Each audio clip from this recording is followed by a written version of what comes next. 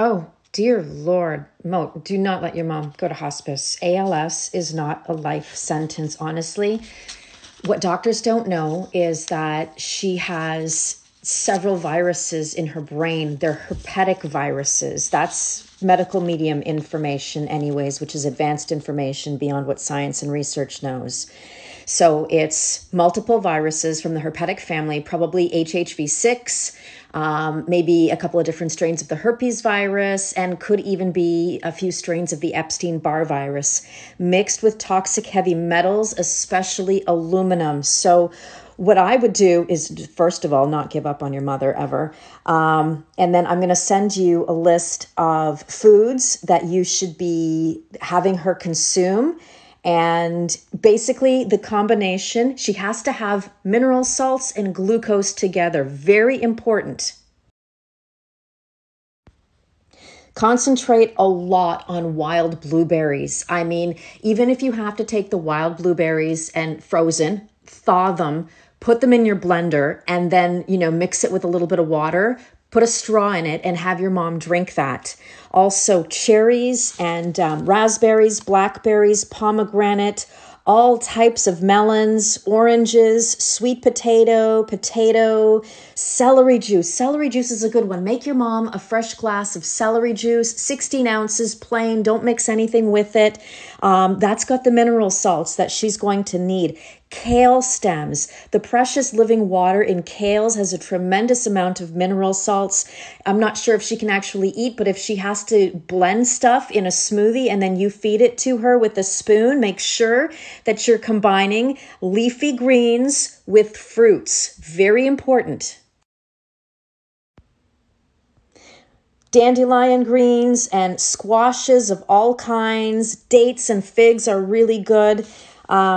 If she can do grains, either lentils or beans or quinoa, again, you can throw this stuff in your blender after it's been cooked and mash it up like baby food and feed it to her with a spoon. And bananas. Oh, bananas are highly antiviral.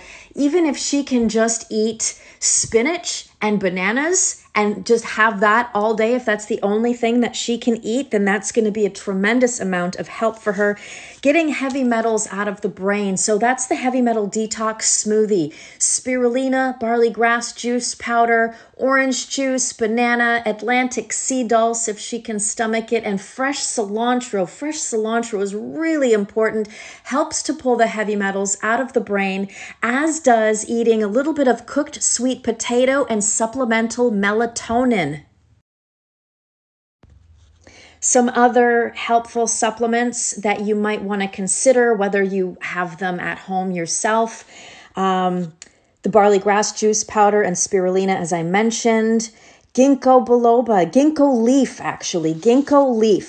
Coenzyme Q10, lemon balm is really good for the central nervous system and pulling viruses out of the central nervous system.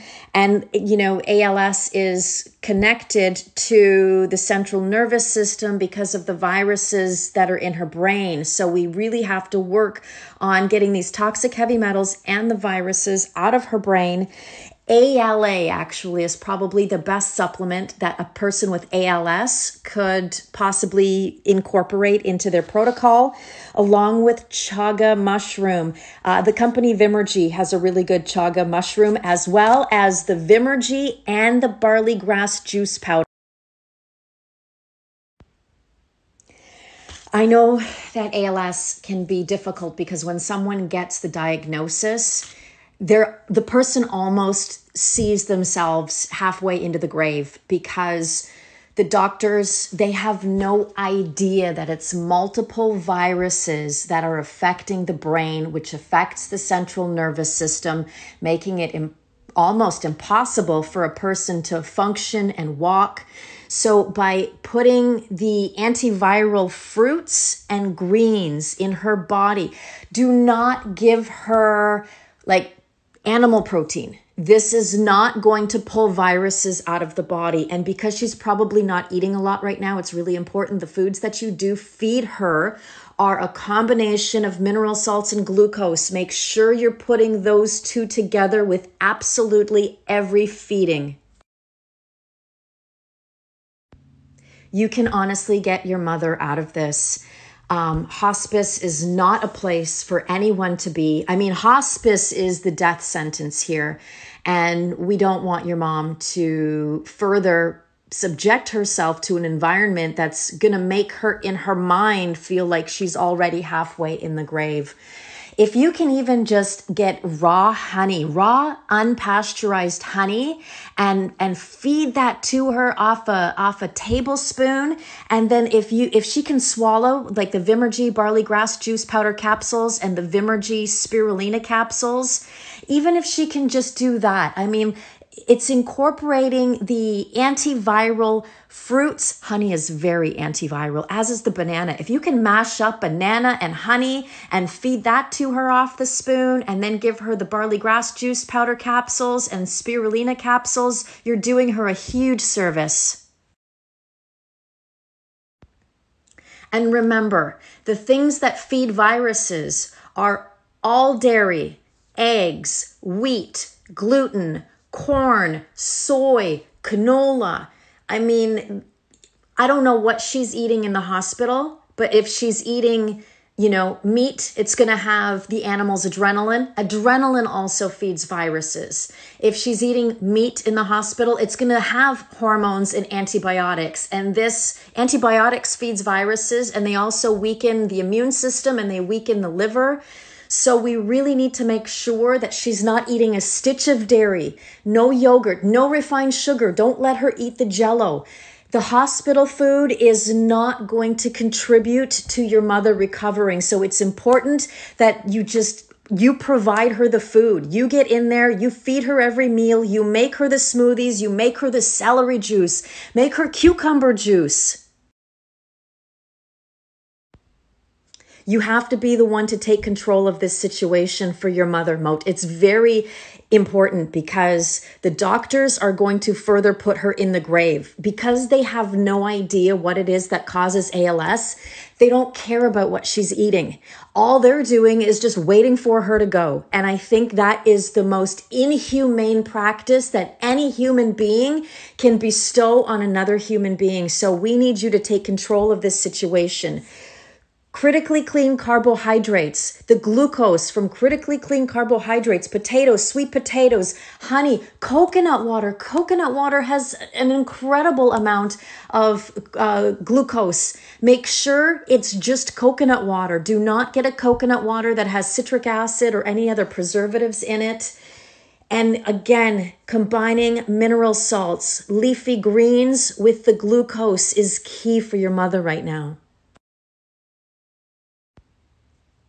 Please save all these voice notes. This is going to be the saving grace for your mother, but it's going to take both of you.